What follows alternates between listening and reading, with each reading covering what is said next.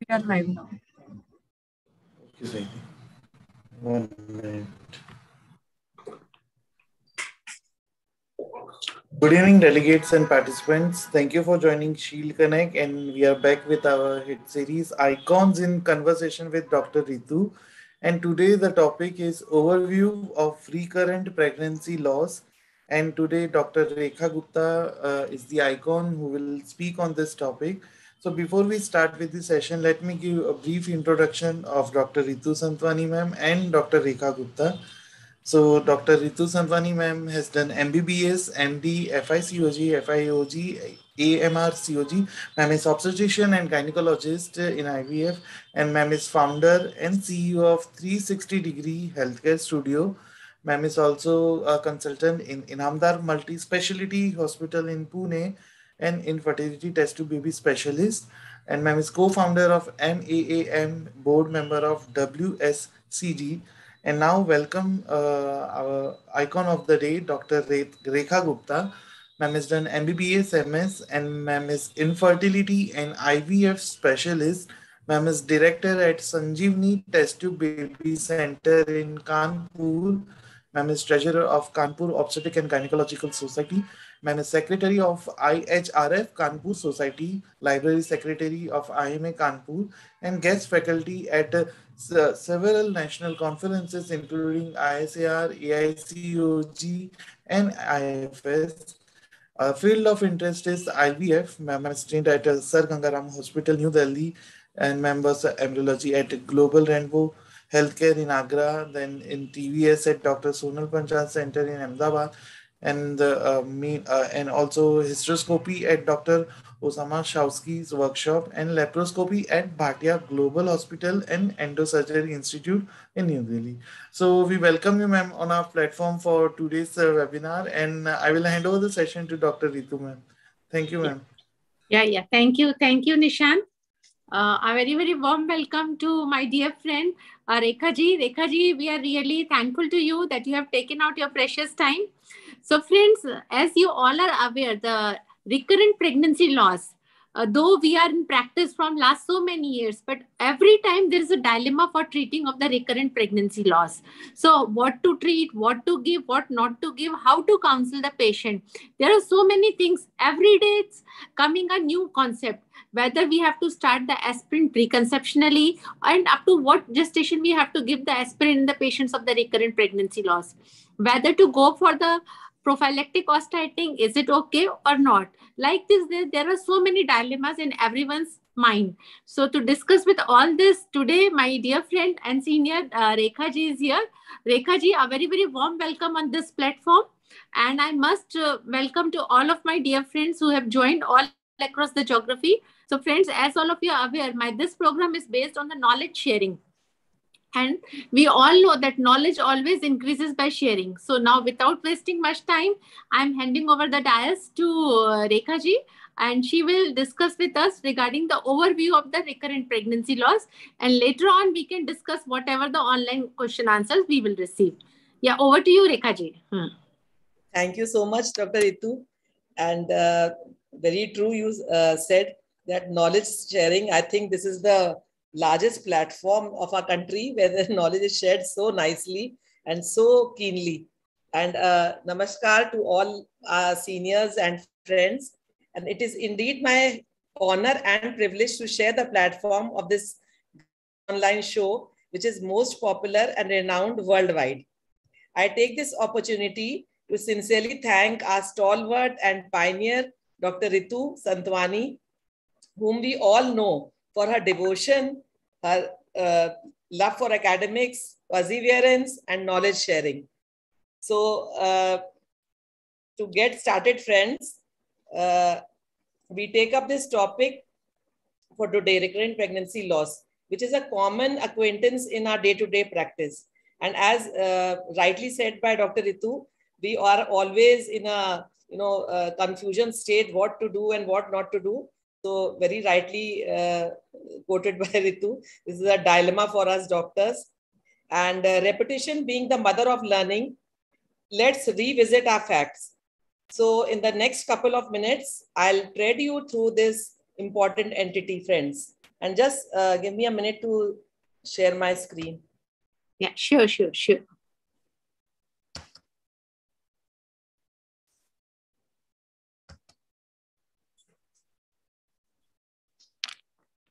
So, recurrent pregnancy loss, as we all know, when a patient walks into our clinic, she's actually so frustrated and so depressed. And on the other hand, we doctors are also in a dilemma, as Ritu has said. And but if we are a bit patient and we carefully analyze the patient to identify the causes of pregnancy loss and outline a basic evaluation for the recurrent pregnancy loss, and then see for the current treatment modalities, we will be in a much more comfortable position.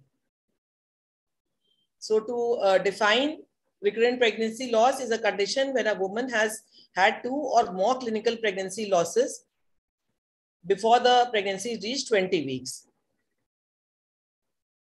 So there are things that should be kept in our mind. Actually, what happens is that there are other things we look into, but some things are a bit forgotten. So always see the age of the patient. If the patient is above 40, it's a very strong reason to believe that her oocyte quality might be decreased, and that might be the cause. And as it affects the ovarian function, the RPL risk is as high as 75% in a woman who is aged more than 45 years. Another important point is if she's giving a history of miscarriages, that itself is another risk factor to increase her risk for the pregnancy loss, further pregnancy loss. So risk for subsequent pregnancy loss is estimated to be 24% after 2 clinically recognized losses, 30% after 3 losses, and it jumps to 40 to 50% after 4 losses. So we just have to curb her pregnancy losses to be on a comfortable position. So the causes, as we all know, there is a major chunk of unexplained causes. Round about the half, like 50% of the patients will have always unexplained, will always remain unexplained. But if we just go to our minor details, we'll see that they will be classified in some of the following, like the anatomical cause, which comes to the tune of 12 to 16% of the causes. The endocrinal cause actually are a major chunk. So there are n number of endocrine causes where the incidence will fall to 17 to 20% of the whole RPL causes. Immunological, again, a very important cause not to forget. It comes in 10 to 16% of patients are responsible. Immunological causes are responsible in 10 to 16% of our RPL patients. Genetic causes also are very important, 3.5 to 5%, though now they say the incidence is actually rising. With the advent of smoking and drinking in our ladies, the genetic causes are on the rise. And also we don't have to forget the infections that cause the RPL and the environmental causes. So once we have these causes in mind, the anatomical, though actually we tend not to remember, but we should keep in mind that a patient who comes with RPL, and if she goes for a hysteroscopy or a 3D TBS, it will do her good, because many times we come across separate uterus in a hysteroscopy, and actually the incidence is pretty high. Though we think that it's a very rare cause, but no, when you do a hysteroscopy or a 3D TBS, we do come across separate uterus. And of course, the biconjugate uterus, the uniconjugate uterus, the T-shaped uteri, the submucoid fibroids have to be kept in mind. We have to examine the patient for that. And of course, endometrial polyps are also sometimes the culprit. Cervical incompetence has not to be forgotten, because anatomical causes, they do flash in our mind, but maybe she is having those mid-trimester abortions, and we have to check her cervical length every time in 2 weeks after 12 weeks. And of course, intrauterine adhesions, the major cause is the tubercular infection. And in our part of the country, it is really rampant. Tuberculosis is really rampant. It is the cause for infertility. It is the cause for the recurrent RPLs. It is the cause for IUGR, cause for IUDs. So tuberculosis has to be kept in mind. So what is the actual mode they affect? Of course, once we have septa or we have adhesions, we'll have smaller uterine cavities.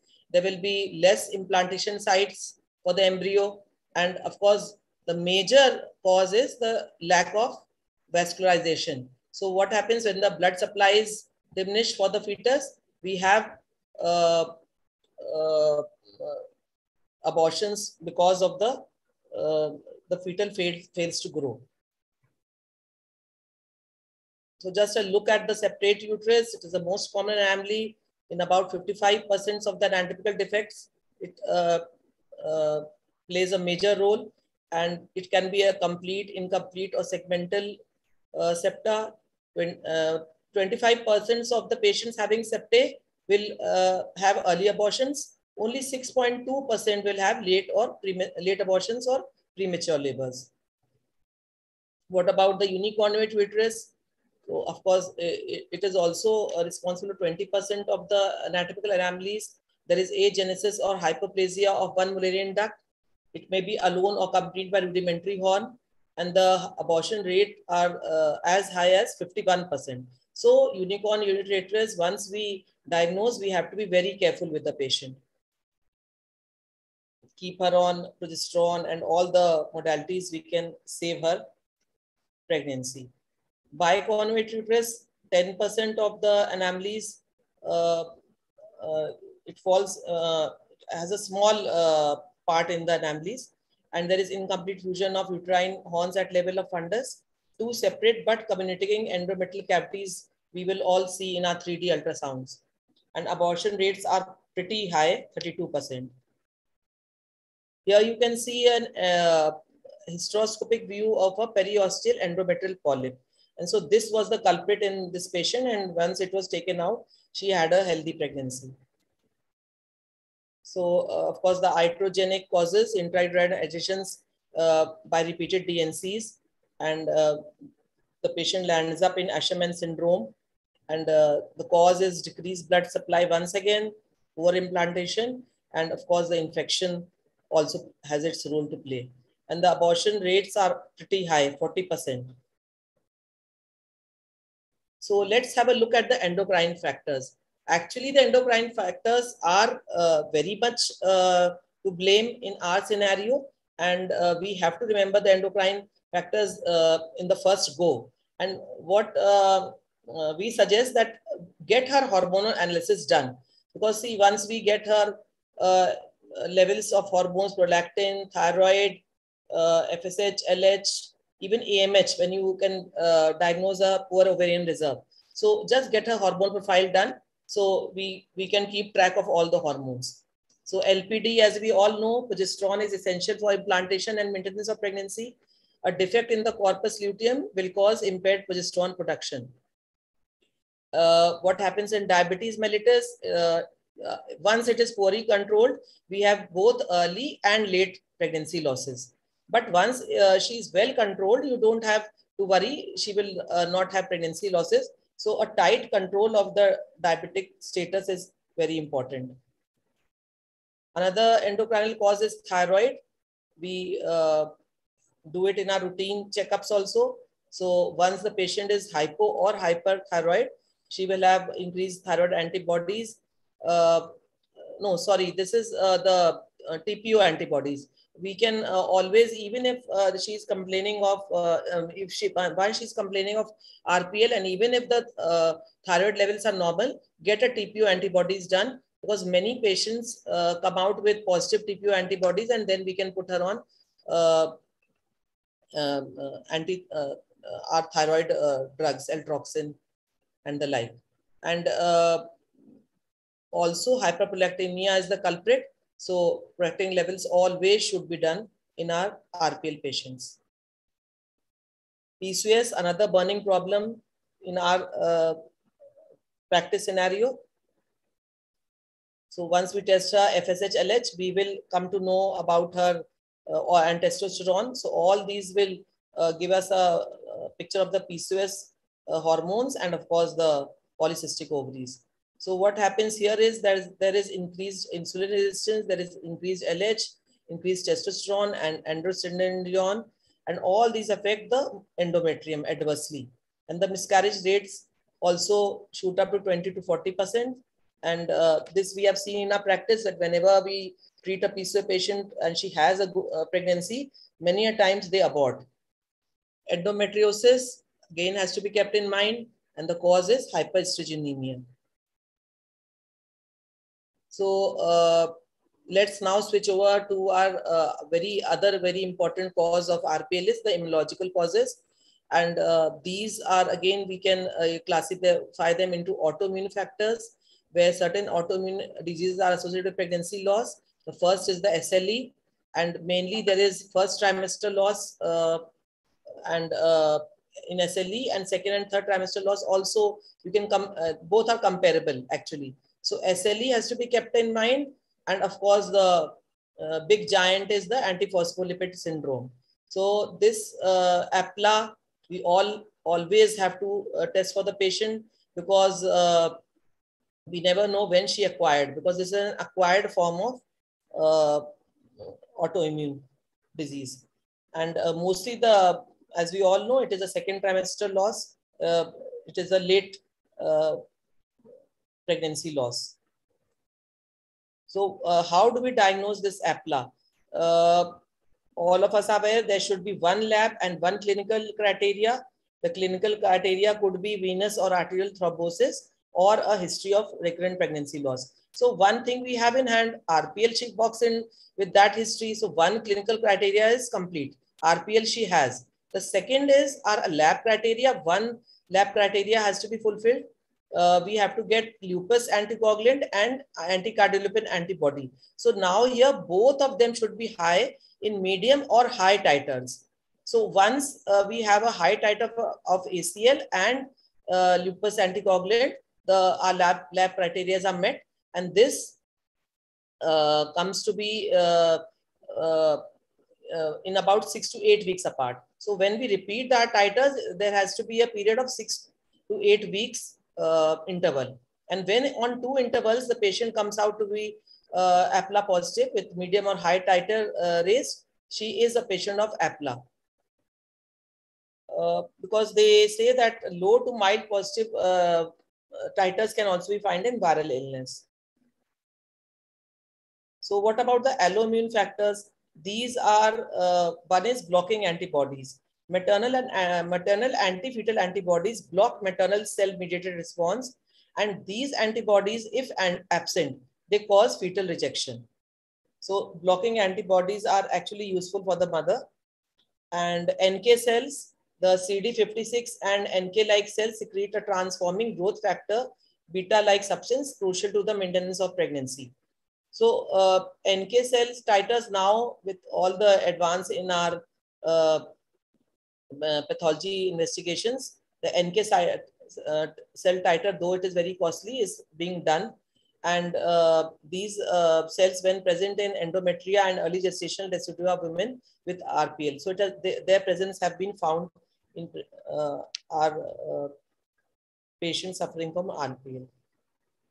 The T helper cells, the alloimmune factors, in which we have the TH1 and TH2, aberrant or inappropriate TH1 stimulation will result in overproduction of cytokines that have deleterious effect on the conceptus. And TH1 versus TH2 cytokine profile is associated with human pregnancy loss and success respectively. So the TH1 is the bad T helper cells, and the TH2 is our good friend. So always remember the genetic causes whenever there is a blighted ovum or a very early pregnancy loss.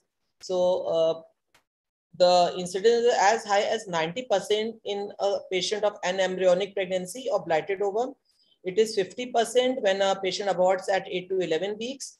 And the incidence of genetic causes is 30% when the patient aborts at 16 to 19 weeks, and it is only 6 to 12% when the patient aborts above 20 weeks. So always keep genetic chromosomal causes when it's an early abortion. So fetal chromosomal abnormalities, of course, very important. This may be due to abnormalities in the egg, in the sperm, or both.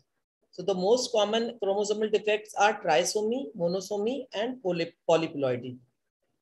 Of course, the female factors are important, but also the sperm aneuploidy has to be kept in mind, which directly influences the rate of aneuploidy in the conceptus. So the main things we have to worry about are the translocations, and then secondly, the mosaicism and the inversion. So it can be a reciprocal translocation or the Robertsonian translocation. So here they depict the way the reciprocal translocation occurs. What happens that two non-homologous chromosomes exchange information. So these are exchanging information, and then we get the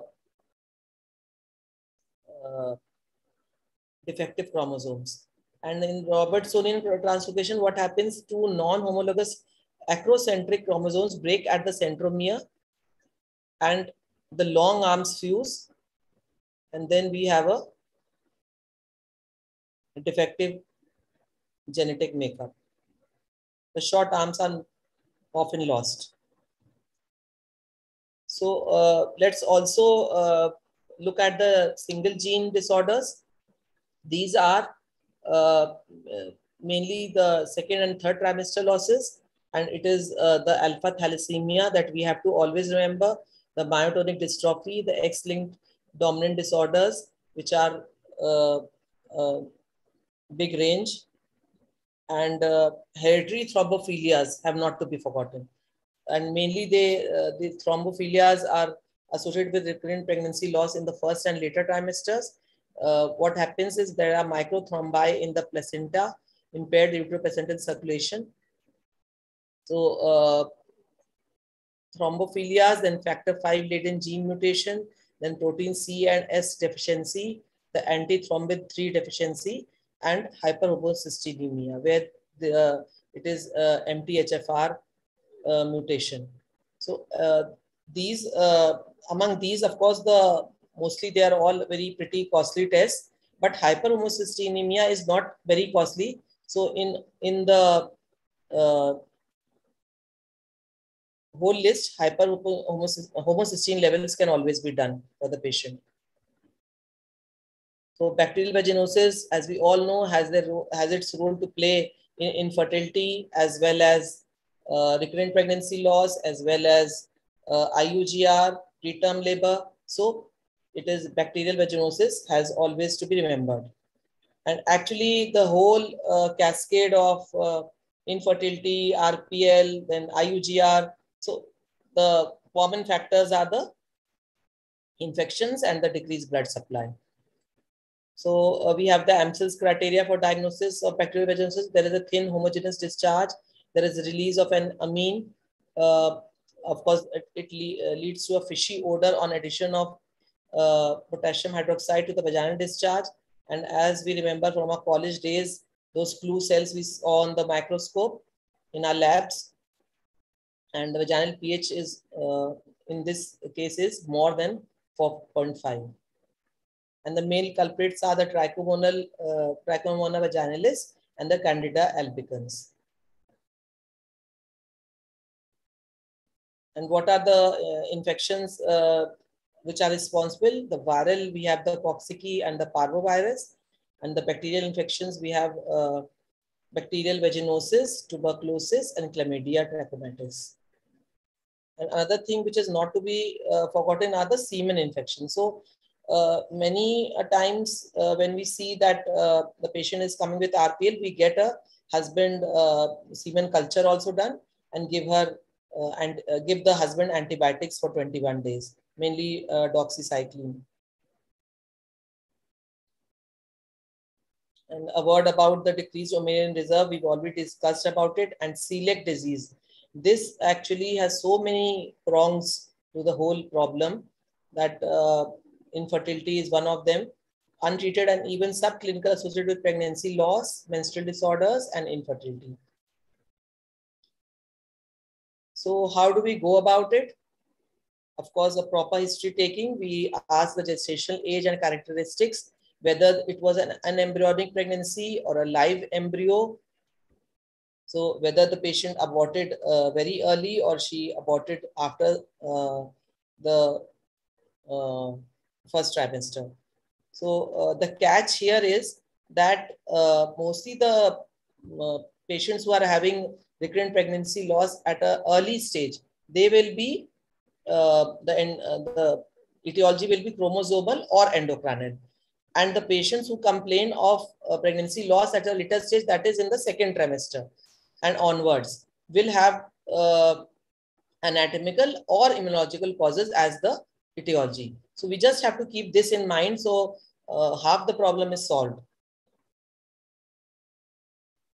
And of course, we have to take leading history of excessive vaginal mucoid discharge, which is there in bacterial vaginosis and incompetent os, and wetness suggestive of cervical incompetence. Also take the history of any, whether patient is taking any medication like antiprogestins, anti-neoplastic agents, inhalation anesthetics, all which have environmental factors to play, and any history of exposure to ionizing radiation and environmental heavy metals, toxins.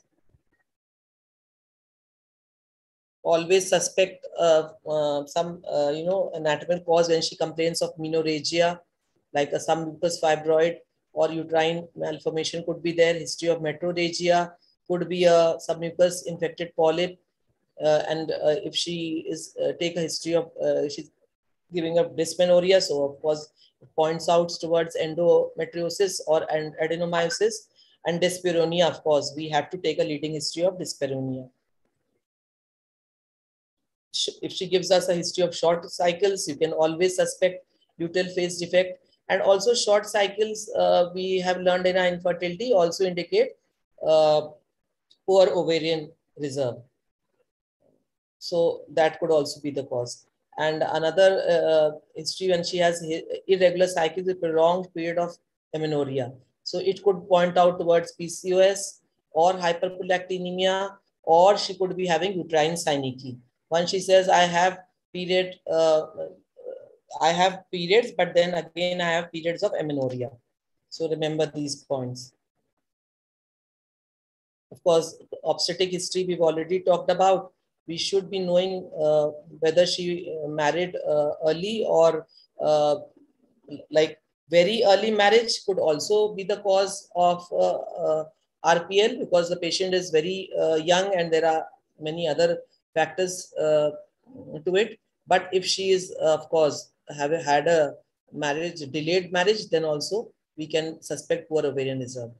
At what gestational age the prior pregnancy have occurred and pregnancy losses have occurred, and whether it was associated with pain, bleeding, whether silent or missed abortion. So if she says, I had pain, I had bleeding, that usually it is in the second trimester, and we can think of the anatomical causes or APLA. But if she says, no, I never had any bleeding, and it was just when I went for a sonography and I came to find that it was a missed abortion. So then there is the role of genetic causes and maybe hormonal causes also. So this we have to be very vigilant about. We have to take a history of diabetes, tuberculosis, hypertension, and if it is overt diabetes mellitus, we all know the hyperglycemia is embryotoxic, and there are vascular complications to it also, and of course the history of hypo or hyperthyroidism will lead to an ovulatory dysfunction and luteal phase defect. So luteal phase defect, as we all know, there are causes, they are all interwoven causes: PCOS, endometriosis, diabetes, hyperprolactinemia, all can cause LPT in their turn. history of connective tissue disorders, if she gives us history of thrombotic events, because we have to be on our alert. It has to be APLA or any other thrombophilia. Then we have to take leading history, whether she's had any DNC, MTPs, amputation cervix, wound biopsies, any surgeries like myomectomy, metroplasty. So all can lead to incompetent os. And family history of recurrent spontaneous abortions, chronic medical conditions, thrombotic events, because actually these entities, they run into families. So we have to be a bit alert about the family history also. Personal history, as we all know, smoking, tobacco chewing, alcohol consumption, these are the culprits in every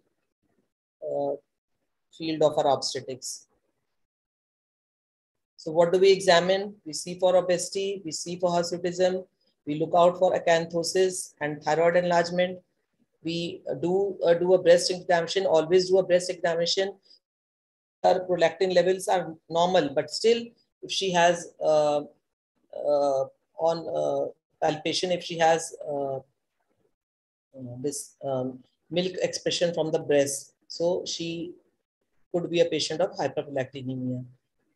And of course, menorrhagia will give us pallor for the patient, and per abdomen, if there is an irregular contour, maybe she has multiple fibroids. Per speculum may show a myomatous polyp protruding out through the os, and bluish black puckered spots, always pathognomic of endometriosis in a per speculum examination. And just have a look at the cervix, whether there is any scarring and any signs of infection, whether there is a tender swollen red vagina in bacterial vaginosis or a discharge from the cervix, which could be due to endometritis. So per speculum is always very important. Once we keep the causes in our mind, we can be on the lookout.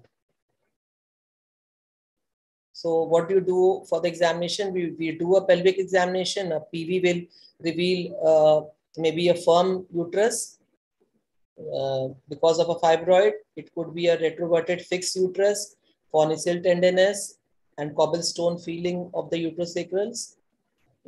As we have all learned in our college days, it could be endometriosis.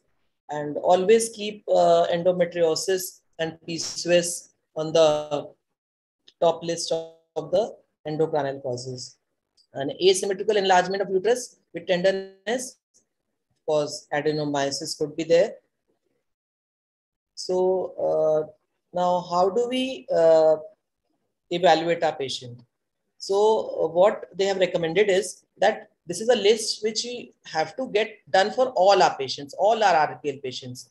So actually hysterosalpingography and hysteroscopy could be replaced by a 3D transvaginal ultrasound, because now it is the, it is the day of previous 3D, 4D. So we could do that, but hysteroscopy has other advantages also. So we could do both, a TVS, 3D TVS and a hysteroscopy for the patient, and always get the APLA test done for the lupus anticoagulant and the anticardiolipin antibodies, IgG, IgM. Always get a hormonal profile done of the patient. Always get a HbA1c, and 2 hour postprandial. We could just get a glucose challenge test done for this patient. So if she comes above 140 in a 75 glucose challenge test, she is pre-diabetic, and we have to be on our guard. And karyotyping of both parents, and if the abortus is available, we could do that. So these 3 or 4 things we always have to be doing for our RPL patients. That is our hormone profile. Just tell her that we'll get you a blood test done, and for these blood tests, get 3 things done. One is a hormonal profile, the second is an APLA test done, and the third is a karyotype. So these 3 tests always get done for the RPL patient, and fourthly is the 3D TVS. Then some tests are arbitrary. You can get them done, you might not get them done. It is your choice. If she is having irregular cycles and you are, so already we've talked about hormones, and serum progesterone just to know whether the patient has progesterone deficiency, and a TB PCR culture. If there are constitutional symptoms, the patient looks that she might have tuberculosis. And homocysteine levels, as we said, they are not very costly. You can get them done if you suspect thrombophilias. And of course, this is important because once we have done a pervaginal examination and we think she has discharge, then get a high vaginal swab culture and sensitivity. And of course, TB PCR, which is all our choice according to the patient. So management, of course, as all of us know, it is according to the cause. Once we have diagnosed an atypical cause like a septum, we can do a hysteroscopic resection of the septum. If she has intrauterine adhesions, we will do an adhesiolysis, septum resection, removal of submucous fibroids and polyps, and cervical cerclage if indicated. We have to keep in mind PCOS, and of course we can give her myonistal and decaristol preparations, and of course metformin is our gold standard. It always works. So patients who have very high LH and not responding, give them metformin. Luteal phase defect, of course, we have our gold standard dydrogesterone and other progesterones. We have to keep the patient after the ovulation. We have to start our progesterones. Thyroid, of course, we'll treat, and optimizing the HbA1c levels and correcting the hyperprolactinemia by our cabergoline and bromocriptine. Of course, now we don't use.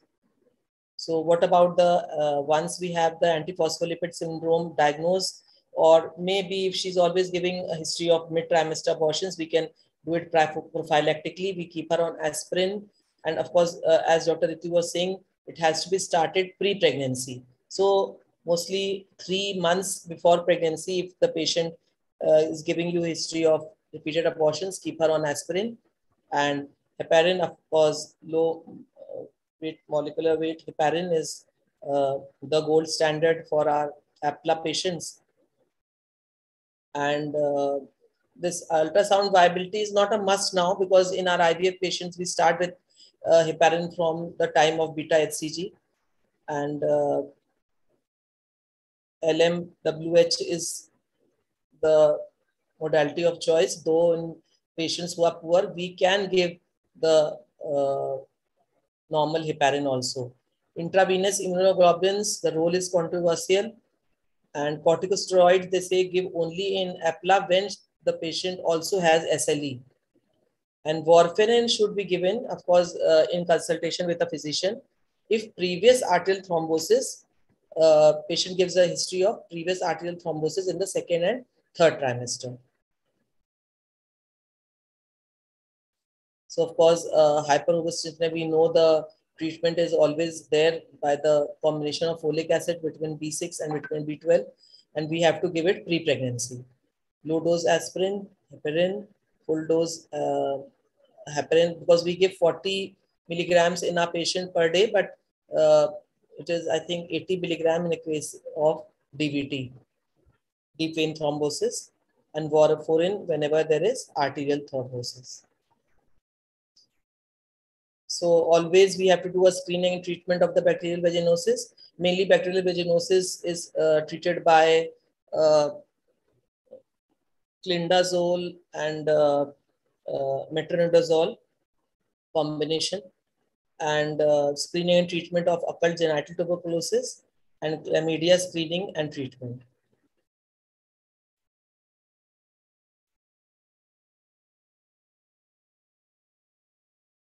So immunotherapy, this is a new modality. Progesterone, called the nature's immunosuppressant due to inhibition of immune cells at maternal fetal interface. So though the treatment is our old progesterone, but they mean to say that progesterone is helping in other way. It is building the immunity of our mothers also. And of course, it is safe and inexpensive in a way when we have to keep the patient on heparin. So of course, that is pretty costly. 100 milligram BID vaginal suppositories beginning 3 days after the ovulation. what do we do about the genetic losses? So there we have to counsel the patient and plan our treatment. We can offer her in vitro fertilization. We can offer her PGD, pre-genetic diagnosis, by day 3 blastomia biopsy. Actually now days the pre-genetic diagnosis is coming up in a big way. What they do is they take the culture from the culture media itself. So we don't need to go for an invasive test. And fluorescent in hybrid fish method is good used for most employees, single gene defect. And blastocyst biopsy on day 5 allows detection of entire genome. So sorry, this is what we were saying, that blastocyst biopsy is now being replaced by the culture media. We take the culture media and then we find out the chromosomal anomalies. This is just a picture of the 3-day-old embryo, and here they are taking the cell for biopsy. In this, they have shown the fish technique. So one more modality which we tend to forget is our reassurance. There is a new science coming up, which is psychoneuroimmunology. They say that the stress affects our immune system, and changes in the Th2 response in endometrium to Th1 response comes when there is stress in the patient, and also the adrenaline release reduces the placental blood flow. So we have to counsel our patient to be de-stressed, to take it easy, and to be relaxed. So this will also help in reducing her pregnancy losses. So the friends, the prognosis for successful pregnancy is good.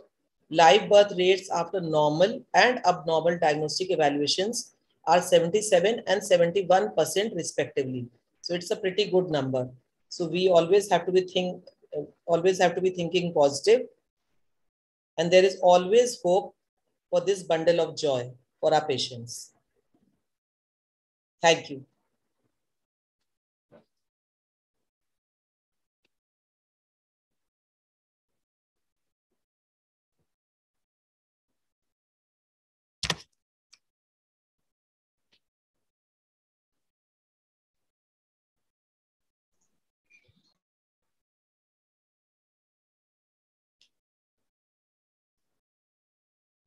Yeah. Thank you, Rekha ji.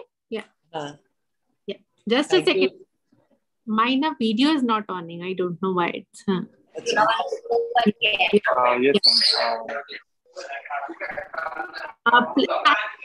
Other participants.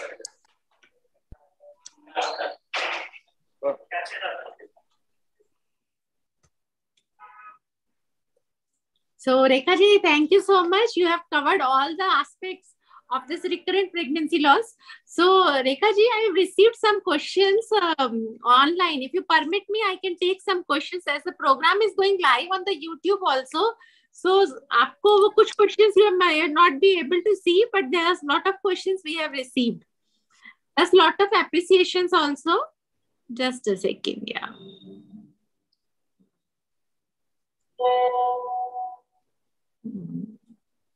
Yeah.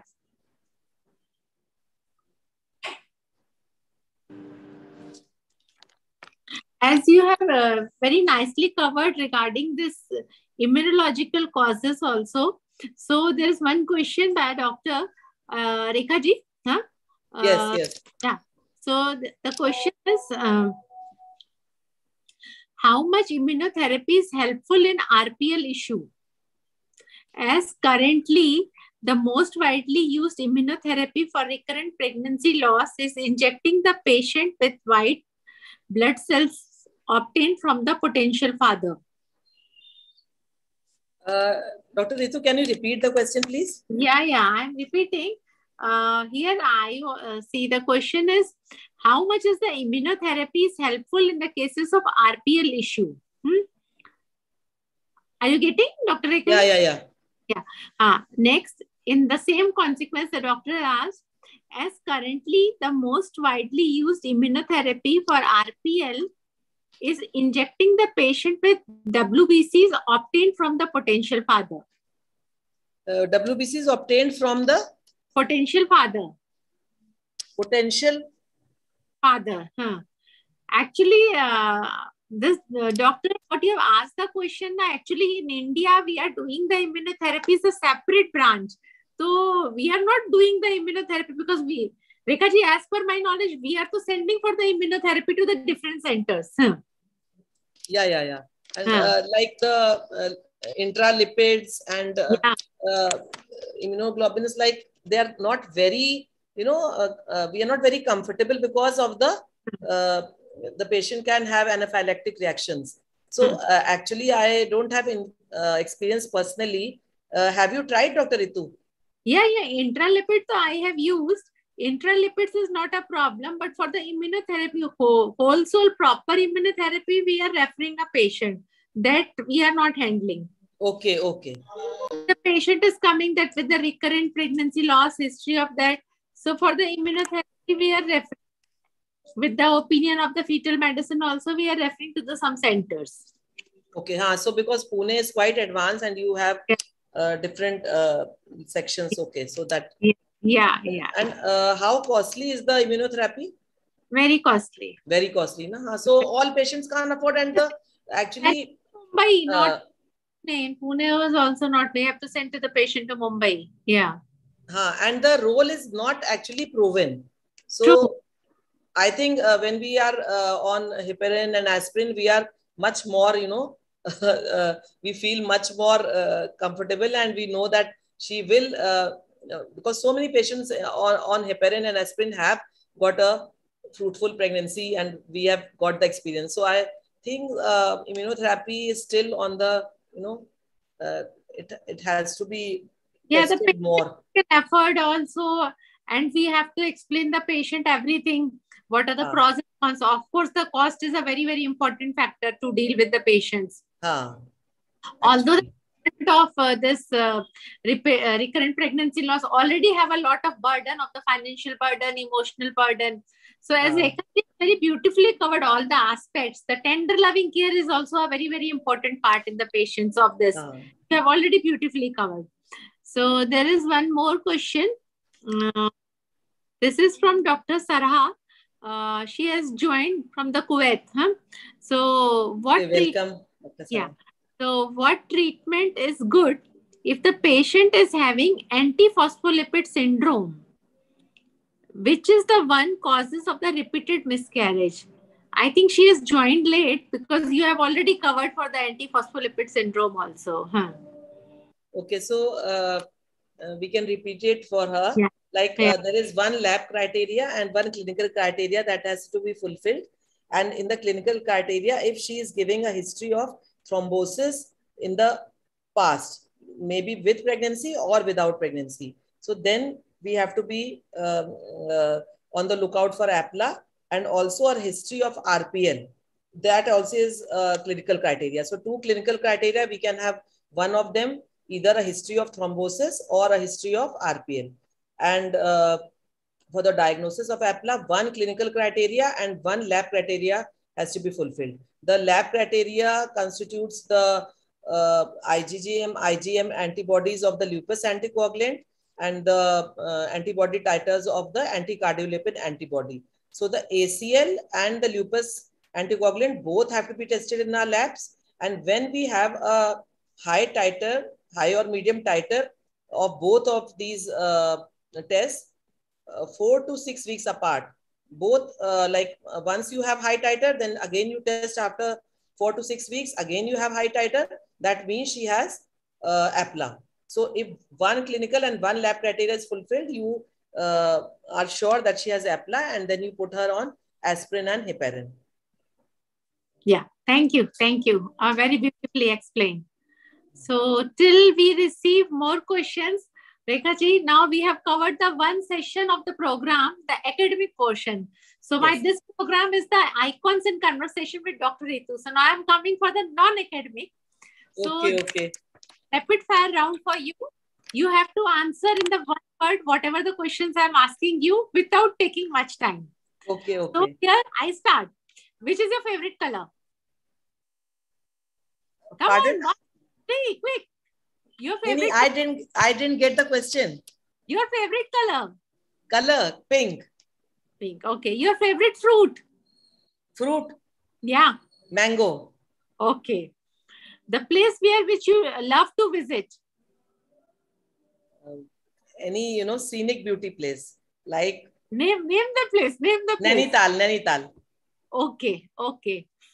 Other thing, what motivated you to become a gynecologist, a doctor, especially a gynecologist? The babies, they give you so much of joy. So being with babies is a big joy in itself. Okay. Okay. Okay. So you were a tea lover or a coffee person? Tea lover in our college days. Okay. Okay. Okay. So you like strawberry or vanilla flavor? Which flavor is your favorite? Vanilla. Okay. Okay.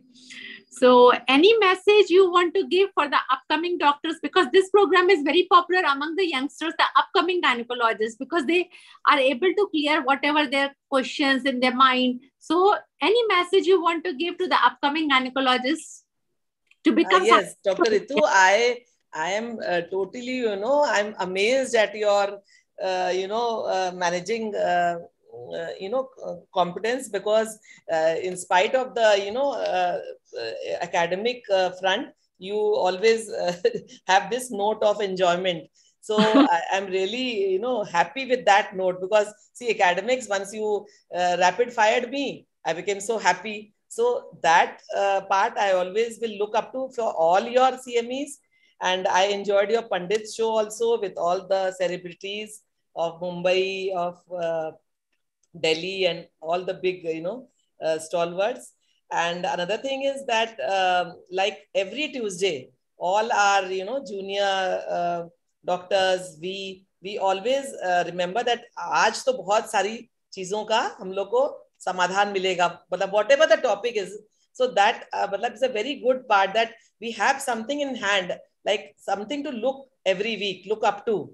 So I realize that every Tuesday Dr. Ritu is conducting a CME, and that too in a very, comfortable time. This 8:30 so comfortable, like no hurries, no worries, no patients, all, relax and sit and, share the academic excellence. So I really congratulate you, Dr. Ritu, and I really look up to you, as a great, academician. Like hardly there are people with practice, everyone just goes low into, their moods. But this is a mood elevator, actually. We meet you, we meet other people, we chat, and we discuss. So every week we have something to look up to. So I really, congratulate you for your, this very, very innovative idea of, discussing things. And I really thank you for all your time. And I think the whole week you're so busy, and then on Tuesday evening you sit with us. So, really hats off to you, Dr. Ritu. And I'm really lucky to have you as my friend. It's my pleasure also. Rekha ji, you are the icon for today, not me. Huh? You are only praising me. So, Dr. Nishan, but I think, what you are gifting us with is really unique.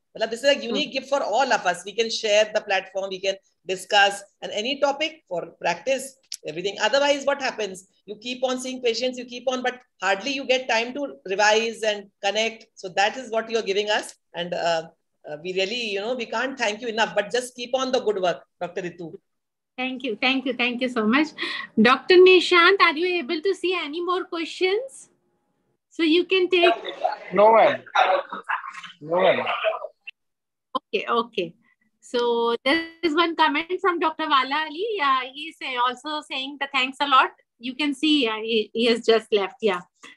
So thank you. Thank you. Dr. Ritu, one more thing that I forgot to mention is the international, exposure that we get.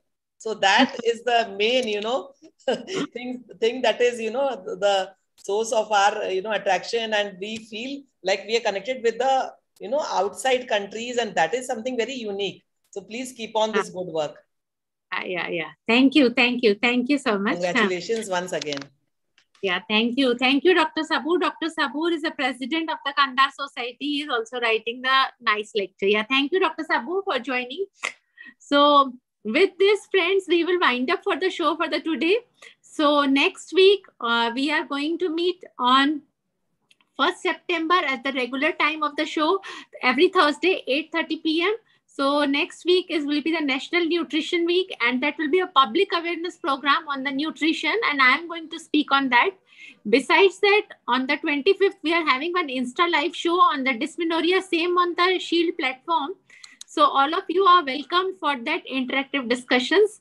So thank you, Shield. Thank you to my dear friend Nishant, Prachi, Sahiti, and Chitra, and best wishes for the Chitra for her marriage. So with this, we will wind up for the today. Thank you once again, Rekha ji, for taking out your time for us. Thank you once again. Yeah. Thank you,